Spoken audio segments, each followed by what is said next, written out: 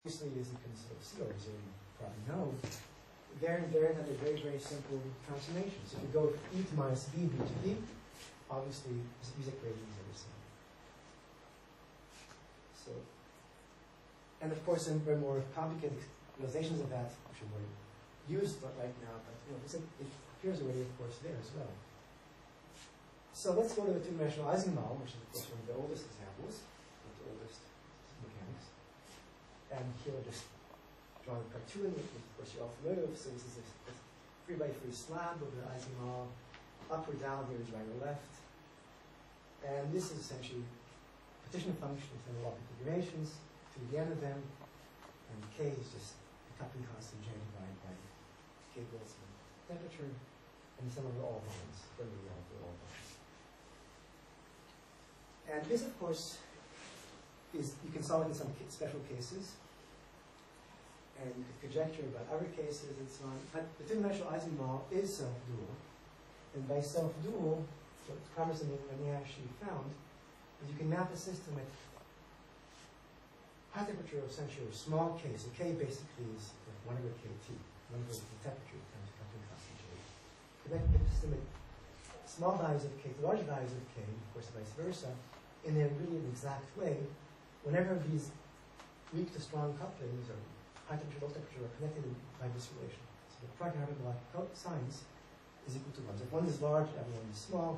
And of course, if k is equal to k star, if you just map back to yourself to self-dual point, then parabolic sine of 2k is equal to 1. That corresponds exactly to the critical temperature two-dimensionalizing. So you can figure it out without doing any calculation if you know that you have this self-duality. Of course, you have to know it. But if you know that, you're basically done. You just parabolic sine square of 2k is equal to 1, which means the critical temperature is equal to 1. So it's very, very useful. But of course, you have to find it. Or you just have to know it, be told that it's there. Now, in the quantum arena, the way that you have it usually is there's no temperature usually, and you just think about really literally strong to weak coupling. So here's an example of that. This the simplest example, which again I guess most of you, if not all of you, are familiar with, which is a translated IC chain. In one-dimensional chain, you have a spin one half on each side, and you have these interactions. So essentially, you have an exchange between nearest neighbors involving a z, sigma z, and the transverse field that hence is being transverse along the x direction. And this model is self-dual in the sense that I can exchange h with j. So I can define new variables. If I just price in that mu x is equal to the product that I have here, and I define mu z to be the string product of sigma x, essentially a kink generating operator, then you can realize that the algebra is basically the same, and you can map this to that. So basically, this thing here, the sigma that you have here, you basically going to replace by this. Okay, so basically you change this to that, you change one field to essentially a bond. In the term involving the product of sigma z's, if you look at this, you look at what happens for two consecutive sigma z's, if one changes the string product, then what remains, because spin squared is equal to 1, is just the last part. That's going to give you this thing. So by doing this simple trick, you can map this to that, and you can realize, aha, I can exchange j with h, because I just basically just remain sigma to mu, but otherwise it's the same thing. And therefore, this small is self-dual, I can exchange j with h. But you have to realize that you have to do this non-local transformation. But in the end, the important thing is that you do this non-local transformation, which looks awful, so to speak. Of course, by now we see it we see it everywhere. But ab initio looks quite, the initial looks quite awful. But the important thing is that at the end you have a local interaction. The form of interaction is the same in this case because it's self-dual. So if you think about the coupling constant, like the ratio, let's say, of h to j, then by exchanging j with h, of course, you think about coupling constant from strong to weak or vice versa. So h over j goes to j over h. And that's the general feature of duality, that you go from weak coupling to strong coupling. And this is really the approach that's been used a lot in finding these transformations. Basically, you have to be very clever, or just do calculations to see some similarity, and then you see, oh, maybe there's a relation here, and then you try to prove it, and then if you can find some transformation that actually maps your system to another system, and it really works, then you discover a new duality, and that can be quite powerful as an Ising model, and the transfer Ising model, of course, are much more complicated systems that have nothing looks like to do. But you have to be lucky to find it, so to speak, to prove that it's really there. And the question that sort of inspired us is there a way to do it without being so smart? Is this a general principle or just an algorithm, basically? A software. You just don't, okay, you have to do this, do this, do this, do this, okay. So that's the question. So here's another duality, which okay, of course you're not familiar with as well. Just basically get a Fourier space, the unit space to Fourier space, just a P space, and now let's go to quantum mechanics, of course, x bar is equal to 1 here. So we have this computation relation of x of p. So this is a part of the wave duality, of course. And now you have something which is localized in real space. If you actually think about real space, if you think of something which is localized in K space, it becomes a plane wave, of course, in real space. So things which are smeared out in one space become localized in the other, and vice versa. Of course, that's one of the important things about quantum mechanics. On the other hand, of course, formally, you can exchange. So but physically, it looks very different. So if we have a delta function in real space, a delta function in momentum space, it corresponds to a very, very different state. Are completely localized, completely localized. But mathematically, if I just want to find a spectrum, and I look at, if the only thing that I have that really defines a problem is this computation relation, I can realize, just like in the case of magnetism, I can map x to minus p, I can map p to x, and it doesn't change one bit this relation. And so if I solve my problem is invariant of this transformation, then I have this duality, and I can find immediately what's going on, and I can constrict this. So for instance, an example of that is this. Suppose I have now a general, say, one-dimensional, of course, you have one-body Hamiltonian, so you have kinetic term, potential term, you have this, and basically, of course, this defines a problem, you have to start to solve it. You find a representation for P and some differential equation, and of course you're done. Or you can do some tricks in some special cases. But if, for instance, if V is very, very special, potential is very, very special, which is symmetric under x to p minus x. Like for instance, if the potential that you have is quadratic, then this transformation of x to p minus x does not change your algebra, nor does it change the form of Hamiltonian. And as a result, your spectrum is invariant under that. Because if you solve this problem, it's of course just this. If you change x with p, you're going to get the same spectrum, of course, as it happens to true.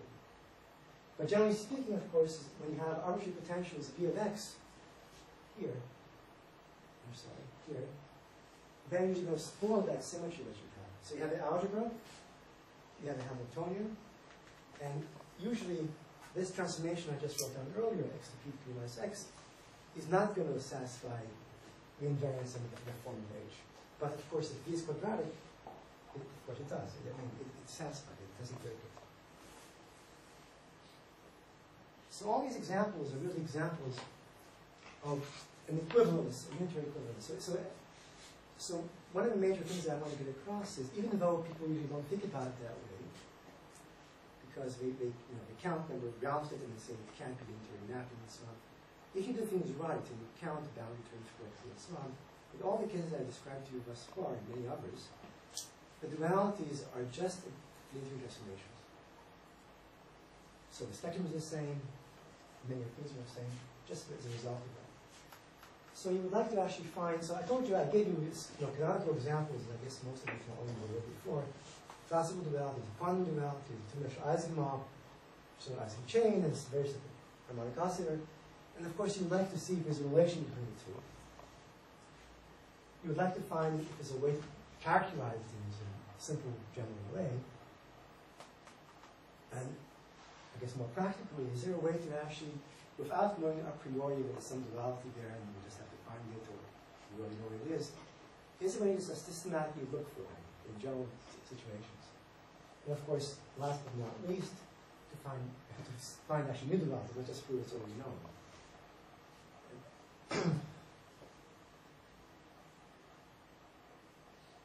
So this is a bond algebraic approach. It's a fancy name for a very simple thing. It was inspired originally by bonds, that's what the name, but it doesn't have to be literally a bond. So suppose you have an arbitrary Hamiltonian or action, but not going to focus on the quantum case, an arbitrary Hamiltonian, and it's a sum of some number of terms, usually local terms, which I call here O sub r, with some arbitrary couple of constants, which I call here J sub r. Now, any of the Hamiltonians we usually consider are of this type, and they usually involve, hopping terms, exchange terms, on-site field terms, paquet terms, whatever you want to think about. And of course, it usually corresponds to some of this form. And now you can think about these bonds as objects in some algebra, and look what happens if you look at all possible Riemann combinations of them and their products and so on. In other words, suppose you write down any element, any multiple that you have, the bonds themselves, things involving part of two bonds or three bonds, and anything that you can concoct the Riemann combinations of these. And so all of these operators span essentially the bond algebra. So Hamiltonian, of course, is a very special case like this Riemann combination that you have of these guys, but you can have many, many other things that reside and involve only bonds that belong to this algebra. So far it really doesn't, it's not that useful. I mean, just define it. But this thing redefines it completely what goes on in Hamiltonian. And of course, in the classical case, everything commutes and so on, but again, you can just think about one bond, the product of two bonds, three bonds, and so on. There's some constraints that you usually have as if we look around the Eisenberg go around the loop, it's equal to 1, and so on. So, and all that is encoded in this algebra. So, let's see how that works in the quantum arena and in the classical arena. Suppose you have two Hamiltonians, H1 and H2. So, what we're showing you essentially is that you have essentially the same spectrum if the bond algebras that they satisfy are identical. And that transformation can be done by unitary transformation if you write out longhand. But the nice thing about this is you don't actually have to write it down. So usually you have to figure out how do I really go from this to that. I have to find some non-local mapping. I have to work hard to figure it out. In this case, by focusing only on algebra bonds, you don't care about what it looks like. You just figure out there's a mapping from this Hamiltonian to this one without actually going through the trouble of actually figuring out what the detailed into the mapping would be. So the model transformation would have to actually do. So if you can actually map, say, one set of bonds that you have for H1. So suppose H1 is a Riemann combination of these bonds, and the H2 is a Riemann combination you have of these bonds. If the algebra that you have, namely all the products and parts thereof and Riemann combinations from conjugatives and so on, that you have for these guys and the same as for these guys, then basically you're guaranteed the spectra are the same. I don't get it. So you say that if I have an operator, which is the product of, say, several bonds, the first Hamiltonian is just nearest neighbor. The second Hamiltonian is exactly the same nearest neighbor plus several more terms, but they are based on products of the previous ones. Yes, it's one-to-one mapping. So you have that. But the algebras are the same. The algebras are the same, but they're one-to-one mapping. So basically, the Hamiltonian that you have H1. So H1, let's say, corresponds to a linear transformation. H1, let's say, corresponds to some Riemann combination of JR1 with OR1. And now suppose I can change OR1 to OR2. It's a one-to-one mapping. I change all the bonds that I have in H1 to a new bond for the bonds in H2. The number of bonds is the same. I don't increase it. The number of bonds is the same. The number of interactions that I have, the number of terms that I have here are the same. I just map one to another. And if the algebra is satisfied by all these guys, the same as the one that's satisfied by all the ones that belong to H2, then we're done. Then the spectra are the same. There are many ways of proving this. I mean, one brute force way of doing it is basically write down longhand symmetry. But many ways of doing it. I mean, for instance, if you just want to do it longhand, for instance, you can write a partition function, a F6 function, rather than any finite size system, and you have to calculate the trace that you have at any given order. If you have this, if they are defined as different space size and such like this, the same algebra, term by term by term, you have the same trace. And the density of states, the plus transform that you have, that will be the same. So it's exactly the same base. So you say if I introduce to the Hamiltonian a term, which is the product, say, of OR prime, and you introduce the this same would be a new bond. A new bond, and you introduce the same corresponding new bond H2. So if you simply introduce a new bond here, then you have... No, just wait, I'm trying to say this. Well, suppose I add to H a term, which is, say, number 3 in the arrow. Yes, this one is exactly. This one. You say I will simply create it, I have to consider it as a new bond. A new bond, and I have to create a new bond H2. I see, okay. So it's a one-to-one map. So though algebras will be the same, the Hamiltonians are definitely different with different number of bonds, you don't consider The number of bonds is usually the same. The number of bonds is the same. This directly is always the same. But it's a different bond, you say. Yeah, so suppose I have, let's say, suppose you have a chain that's all your stable interactions and hopping, whatever you want to think about, and you add one that involve free sites. Yeah. Now I'm going to map it, and suppose in this case there's a mapping that I can change these guys in H1 to corresponding guys in H2. Then this new term that I have here, I have to look at its corresponding mirror image. So it has a mirror image which corresponds to something new, you see. So basically I change OR1 to OR2, term by term by term. Anywhere I have an appearance of an original model of some interaction, and the corresponding dual model will be corresponding interaction. I don't have all of a sudden the interaction popping out of nowhere. There's a conservation of it, in most cases, remembering term that I'm interacting. So it's really, literally most cases you actually find. It's essentially a mapping of O in system 1 to O in system 2. So if the algebra is the same, then you guarantee that basically any combination you have of these guys and product and so on, if you make this mapping of O1 to O2, then they actually are the same.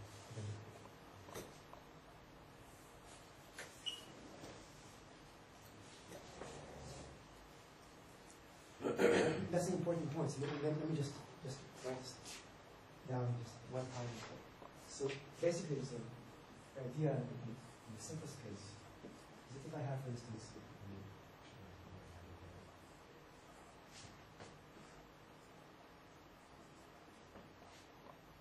but I can basically map this. So this is H1, this is H2.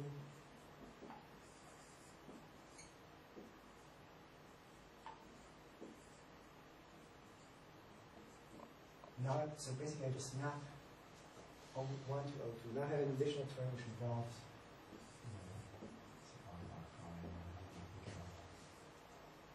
A of R and R prime, etc. It involves O of R and then O of R prime along this one. And this maps the corresponding image. So okay. Now my question is, do you exclude dualities when in the second Hamiltonian there is no such thing? It really doesn't work. So it's always, in all cases you looked at, you have to have this. I'm just saying, just imagine you have a duality and the first Hamiltonian has two terms. The second Hamiltonian has only the first term. Usually, just wait. Just imagine you have this case. Yeah. The algebras are identical, right? Because the first term will generate the rest. Right, but it's invariant. Though algebras are identical, you say probably this does not qualify for your definition of reality. Right, because you see, the Hamiltonian, so what defines really the system is the Hamiltonian plus the algebra of the other sigma. So if I have two systems that have the same algebra of these basic things, but the Hamiltonians are different, then they're not different. But we do have models which are dual, though they violate all your assumptions. Because we need the longer interactions or everything. For example. Yeah. But one example is enough just to say, okay, maybe it's not the necessary condition. Well, so even if I arrange the second term in the second row, I can still have a dual model. Actually, to make it, if you want to be exactly around the same space size, then in most cases it actually has to be this case. It has to be exactly. No, I'm not saying anything. Just say, well, you restrict yourself to this subspace. Just say, well, maybe it's a zero measure subspace of other dual models, but you are not considering. You are requiring that the structure of the Hamiltonian is exactly the same. But the algebra, so you have some combination of operators, and these operators that sit here are the same. There's a one-to-one corresponding between them. It's basically what I'm saying. Okay. Now, so of course, in some algebras, not exactly, they work very, very well. For instance, coolant gas to XY and so on. So it's a one transformation over other transformation of such a spirit. It's not exact duality, but it works extremely well. But if you actually have exact duality for quantum systems, in most cases it has to actually be this form. I haven't seen the Manja doesn't have this form exactly. It doesn't say it doesn't exist. So, and essentially, and self-duality is actually even more special. Essentially, for self-duality, a form of Hamiltonian is exactly the same. So it has the same interaction of some particular type here, the same interaction of the same particular type here. Namely, these operators are essentially just in the same form that you have. Like for the Ising model, like too much Ising model, or which has to be the Ising model I mentioned earlier. They're essentially the mapping that you have exchanging, let's say, on-site terms of little bonds. The form of the Hamiltonian does not change. It looks exactly the same. Just a couple of values have changed, but the form of H does not change itself. So in all these cases, if you have the same spectrum, if you have, in general, of course, if you have the same spectrum, you have an exact duality, meaning you have the same spectrum, then that means, of course, that there's some unitary transformation connected to systems. It can be horribly hard to actually find it, but there has to be one, because they have the same spectrum. And so that mapping, let's say, so Asimov corresponds to this kink operator that you actually have, which is non-local and so on. But it doesn't matter, there is one. If you have an exact duality. So here's an example I mentioned earlier. This morning, I'll just go through it again very briefly. I'll just mention such a result. Suppose you have this model. So it involves a coupling between, so it's a spin 1/2 model, so 2 dimensions and squirrel-eyes. You have a coupling involving sigma x, and inertial sites along the x direction, sigma y, and inertial sites in the y direction. So although a compass now, this thing is dual to this system. Dual, not self-dual, dual to this system. So here essentially interacting in a different form. So before it was actually literally a bond that you had between, so here for instance, in this, not this system, it's actually a bond, a little bond. It's just this one, that one, and so on, connects two sites. And if you can actually do the other information and map it onto this system, which looks very different. It involves an on-site field, a transverse field. It involves Paquette type terms, so it involves a product of sigma z's around each one of these squares at sites, not bonds. Looks very, very different, but you can actually find a mapping between one set of bonds that you have here. So for instance, you can map these bonds to Paquette terms, you can map these bonds to on-site terms. It has to have the same algebra, and as a result, it has the same spectrum. And they're dual to each other. And you have to do anything to prove it. You just look at the algebra, basically. Just look at how they commute different sides, how they anti-commute, you actually share one common side, and the square is 1. And that's satisfied by both of these systems, and as a result, the same average space size, and as a result, they're dual to each other.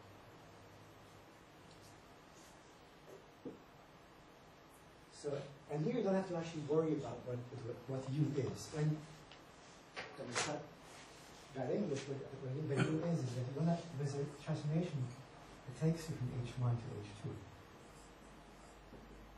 Because obviously these two systems have the same spectrum.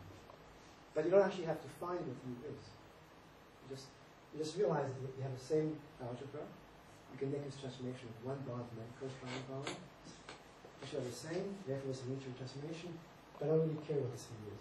Of course, I can find it, but I don't have to find it.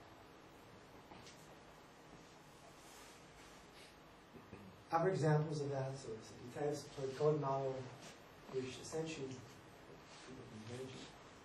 it's essentially like a centralized gauge theory, so it involves the product that you have of sigma x on these links, so you have sigma x, sigma is on these links. As you go around, that's this term, the Paquette term.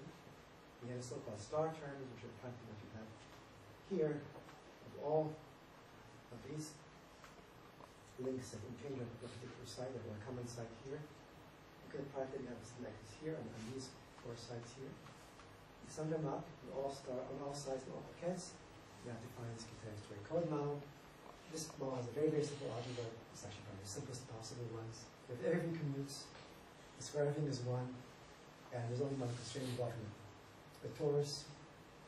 basically, if you go around a particular loop, you're going to have constraint. Otherwise, it's everything is trivial. You can map it down to essentially two chains that have the same corresponding topology going around the city, and two ising chains, and then a same spectrum, and you basically are done. You can also map this on to Levermal, introduced by Jean Wen. So many of these models I can propose for prime memories actually have that immediately. They're very, very simple. So let's consider fields which are slightly more non-trivial, but actually, again, very, very simple. This example of the transversalizing model. So here, essentially, the rendition of that thing. So you have this term involving sigma z at site I plus 1. This I denote like these green bonds. So each green bond here corresponds to the little bond that I have here. And each one of these dots here, these red dots, correspond to an onsite of the field here. So it's just a way of writing down what you have. And now you want to go to algebra. So what you have here, these O's that I have here, so the J's that I have here correspond to either this little J or that little H. And the corresponding operators that I have here correspond to either these bonds here, these green things here, or these red dots. Now look at the algebra that you have. I have all these things. The algebra is very, very simple. Namely, the square of each one of these bonds, whether it's an on-site term or a little bond, is 1, obviously. If I have two disjoint bonds, I can say this one, and this one, this bond here, and this on-site field here, they commute, because they don't share a common spin at these roots. And if I have two bonds which are nearest neighbors, like this one and its neighbor here, or here, and vice versa, I can probably say this one and its two nearest neighbors, they anticommute, because of course sigma z anticommute to sigma x at the given site. So basically the nearest neighbor bonds anticommute, the square of any given bond is 1, and all bonds that don't share a common site commute.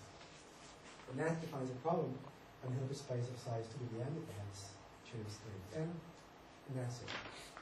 And you see here that you have a very, very simple transformation that preserves the algebra. Basically, you can just shift. You can basically rename these red dots by these green bonds and vice versa. You can just shift the whole thing and block by one last constant, one half last constant, and nothing changes. The bond algebra is invariant. Again, if this anticommutes to its nearest neighbors, the same thing will also happen here, because you don't care. You couldn't care less if you think about these green bonds here and two corresponding neighbors to left to right, or vice versa. The red dot and two corresponding neighbors, green bonds to left and to right. It's in algebra. So you just rename it. You can just shift the whole thing by like this. But that shift, that trivial shift, corresponds to actually something which is the exchange of J with H. Because remember what H and J are. There's just a prefactors. There are prefactors of these green bonds and these red dots. So if I can exchange the two, I basically exchange J with H. It's proof that you have duality here, self-duality, without actually doing anything fancy. No formalization. You don't actually have to find unitary mapping of a particular cell. It's very, very simple to work with. So there's some underlies something. There is some transformation. I don't care what it is, which basically exchanges J with H. It can be non-local. I don't care, but there is such a transformation. That transformation, of course, happens to be this King-Cup situation that we just discussed in the beginning. But I couldn't trust it where it really is. There is such a transformation. So what it does is basically maps these bonds, these green bonds I had a few seconds ago, to those red dots and vice versa. The algebra is the same spectrum. And that's also a way to actually find out if you have self-dualities, or if you have a self-duality of one system to another. Basically, you can write down a general Hamiltonian involving the reference to all particular orders you want, nearest neighbor, nearest neighbor, and so on, with arbitrary accompanying constants. You do the same for a model which would have been self-dual, and you can just leave if there's a particular way to exchange it, the accompanying constants to preserve essentially the algebra. If it doesn't work, then you're done. You know there's no transformation done. You have to look hard to do it. And if it doesn't work, you know there is no transformation. And we don't care what it is, but it works because we have the same algebra. And so it also allows you to actually look backwards. So for instance, this realization here that this maps to that, and this maps to that, allows you to actually look backwards to infer, if you wanted to, what the actual detailed mapping would have been. But you don't have to do that.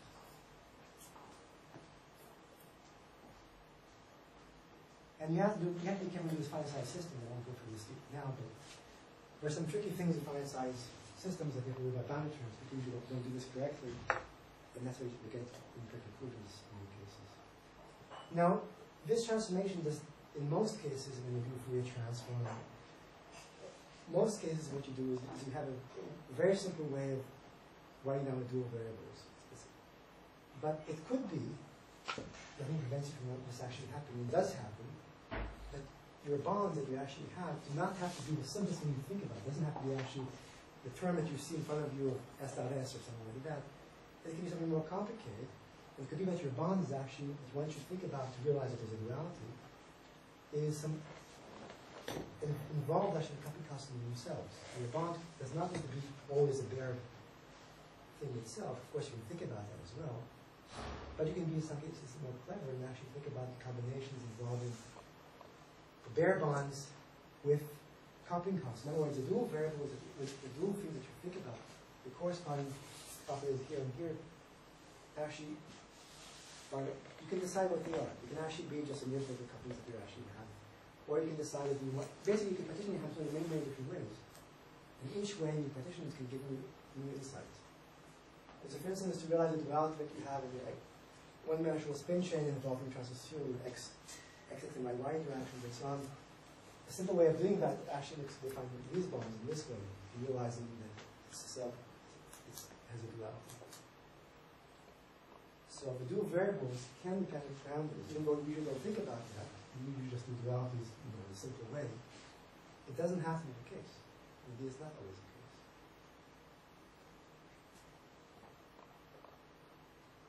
So the important thing is that actually the bound algebra that we have here is local. Even though in detail U is not local, the resulting Hamiltonians that we have here, to answer your question before, are local, or they involve some finite interactions. And essentially, even though the mapping itself that we have is non-linear. And so what we basically do, I just emphasize this point probably too many times, but we use the bond algebra to bypass things low multiple transformations. We can figure them out later, but we have to worry about how to do it in the first place. So here essentially, what I did earlier, I realized that algebra of these two bonds is the same as these two bonds. This is the green bonds and the red dots that I had earlier. I could shift.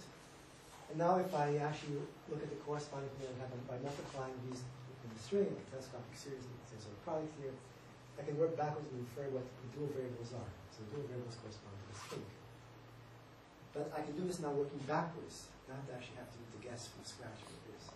So I realize it's a mapping, because the bond algebra is the same. I write it down, and then I work backwards to infer what the macroscopic gives me in the first place.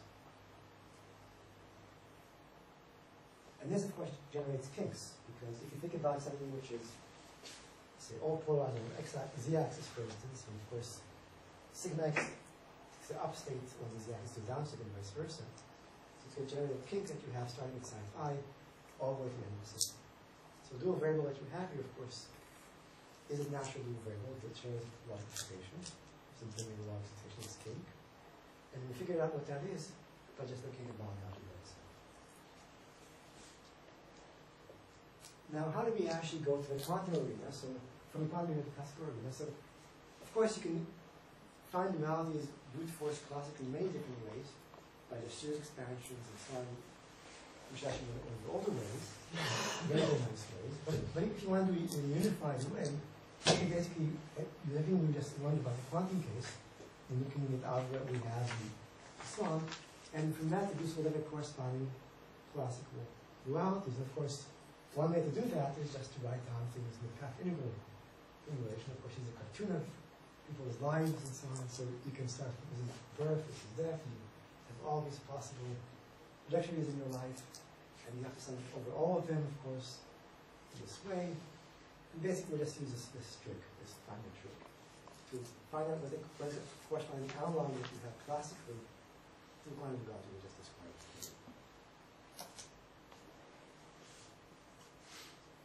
So this will actually allow us to let on the same footing classical dualities, the quantum dualities, and actually you can also characterize quantum dualities. Because let's say classical dualities, how we do that. So I already showed you that I can exchange J with H by using modern algebra. Now let's see what the consequence of that for corresponding classical system.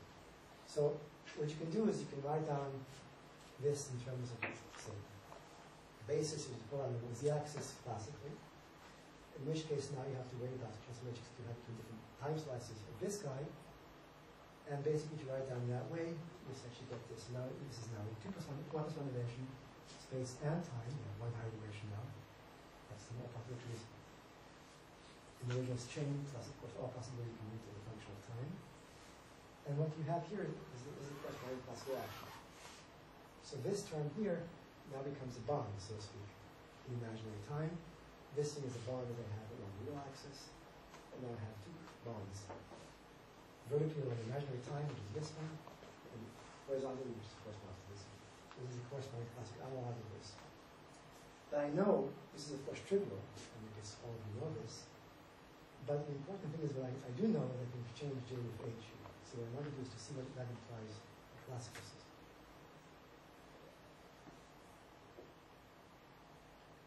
So you realize that if you exchange J with H, what actually it corresponds to is this relation. So essentially, if you want these two couplings here to be uniform, if you want this coupling here and this coupling here to be the same size, then you basically just have to declare this is equal to that. So you have this relation here. So basically, this is equal to that. This is what you have in one way, but you can also exchange, of course, J with H. This is the duality that we find. So if you exchange J with H, then you have this relation. And essentially, what that implies is, so this is a position function that you have with coupling constant k hat. This is a position function you have with coupling constant k. So this is of Eisenhower, two-dimensional Eisenhower, because of course, as you can see here, if I have Jn is equal to this, and I call this from k, then this was one particular function I have two-dimensional Eisenhower with coupling constant k, uniform with coupling constant k. So on the one hand, it corresponds to a different function I have, so here, with coupling constant k, that k is equal to Jn, which is equal to mass half logarithm of log tangent h. On the other hand, if I do this other way, I exchange J with h, I'm going to get this k hat here, and get the same relation, now with J and H interchange. And what that implies basically, I can now relate k hat to k, because I know this relation between J and H in both instances. And what that implies is they have this relation. The Frege-Hansbach signs of the two equal to 1. So basically it's another way of getting classical duality as a consequence of quantum duality, which is trivial. Basically a consequence of just realizing that the red dots and the green bonds can interchange because they have symmetry. So this is how much the duality is, and this is a way of deriving it, of course. So just a way of getting classical dualities from what you have mechanically. And of course you can do this for complicated systems. But that's the general idea. Basically, you go from a one-dimensional quantum system, you can go to a one-dimensional classical system, you realize there's some duality here, and you find the corresponding duality there.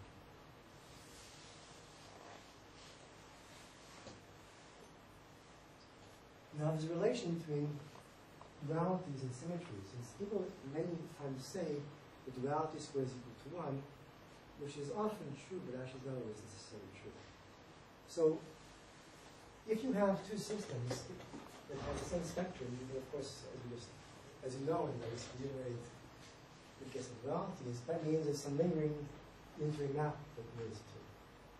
Now, if you have with H1, it sits here, H10, which sits here, are the same form, I just invert coupling and so on, then in that case, basically, it's a very, very special unitary map. In fact, if I'm going to do this thing twice, if I look at U squared H dagger squared, I'm going to basically exchange it with H and do it again one more time. So they get back the same Hamiltonian. So in other words, I'm going to get the same spectrum if I look at U do the duality twice, which means that U squared is a symmetry. In other words, if I have a self-duality implies a non-trivial symmetry.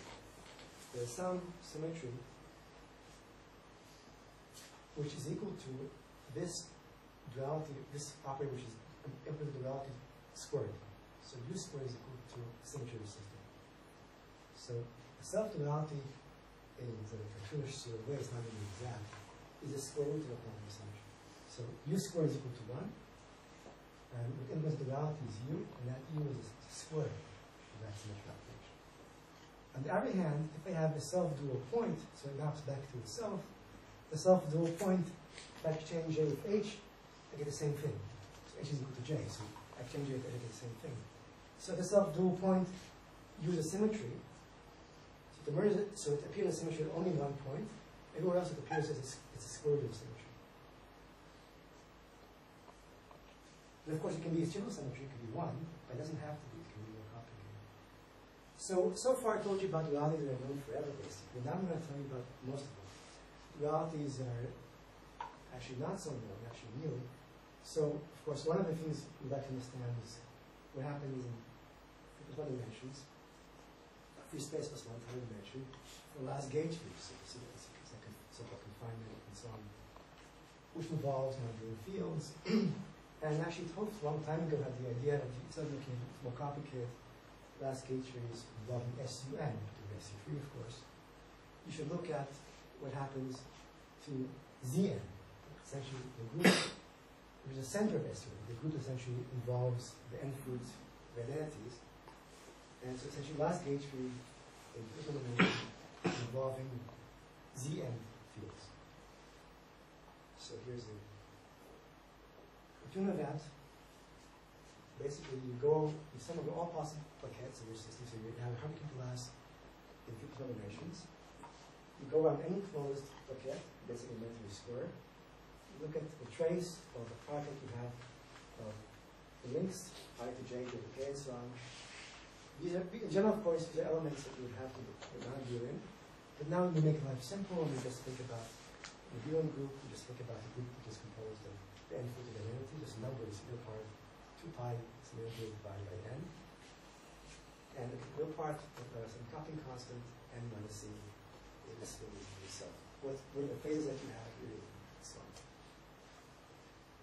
So turns out actually that this model is self-dual, so the new result. So it was known to be self-dual for all n plus 4. It was conjectured to be non-self-dual for larger than 4. It turns out to be self-dual for all values of n. And the way that you actually find it is by going backwards to find the corresponding quantum Hamiltonian, which actually is the one that I showed you a second ago, like classical action a second ago. Realizing that there you have a very simple transformation, it's preserves the algebra. And you can figure out exactly what the self-dual point is. I won't write that for you, but you can do that. And that value is exactly what you learn. So you can see the quantum numerical result of gauge fields actually give you exactly what you expect to get in this case. So essentially, if you have the same, so these are essentially just features that are a consequence of things you're doing. Actually, I had one thing is actually, it turns out actually furthermore that you look at some duality that you get in the case I just told you about a few moments ago. The duality equation itself, the self-duality equation itself, the equation satisfied with self-dual coupling, is identical to what you get for essentially clock model that you should look at. In which essentially what you look at for clock model essentially is like an XY model, but the angle are quantified. You can do angle this, and so on. So you have, say, use a clock model, and that means essentially you have two possible rotations that you have for a vector in your disk. And essentially the equation that you get is exactly the same as you would have for the clock model. So this is a clock model 2 dimensions, classical 1 2 dimensions. This is the last gauge for you, 1 dimension, but the equation that you actually get is exactly the same. And you don't have, and you can get this exactly also for 2-dimensional possible on the clock model. And there's no need to do any trick, there's no need to do virtual summations. It's exact.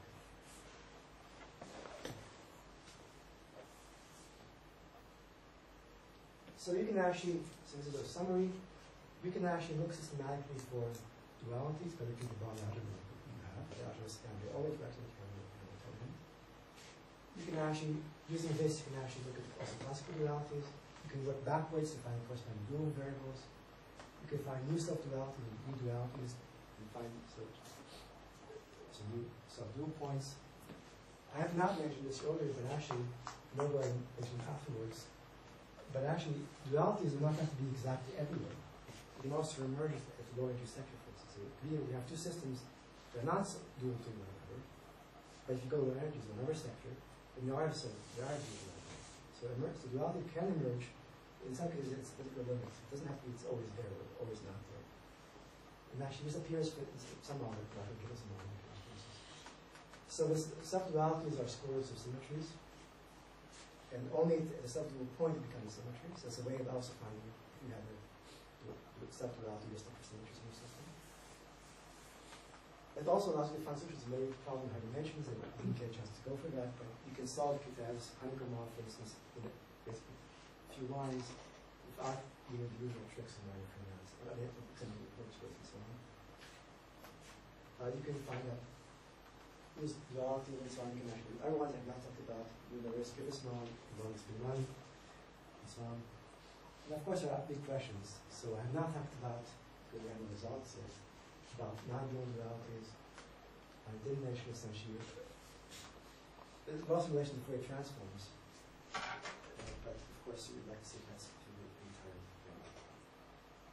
And can you use this in a general way? I just showed you it works. I didn't show you how you can use it in a general way because I don't know. But can you use it in a general way to actually find and classify representations by looking at the algebra? So that's basically it.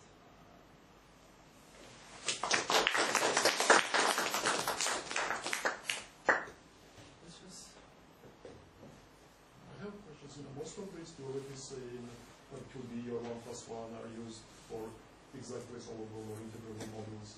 And can you say something about it? Or if the model is not integrable, is this duality still can be useful and used for something? Excellent question.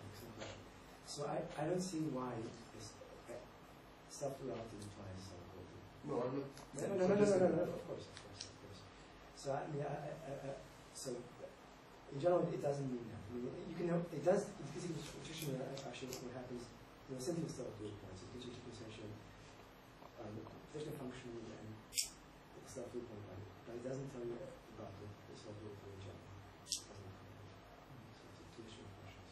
Even though in most cases it corresponds to the same thing. So most systems are and this self-duality could apply in all either form of solvable.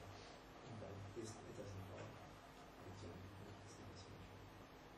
Do you know any examples of self-dual models where you don't have an exact solution? I have, but it's long dated. I don't know whether it's verified. Well, I don't have offhand. But if you just look at the consequence, if you have some self-duality, they don't imply anything about solvability. What they imply basically in terms of involving position function that you have in some property to itself, so it doesn't say anything about solvability. That by itself is not enough question for consistent solvability.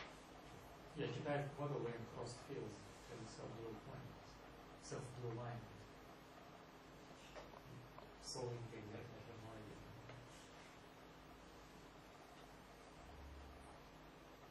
Yeah, but you can, yeah.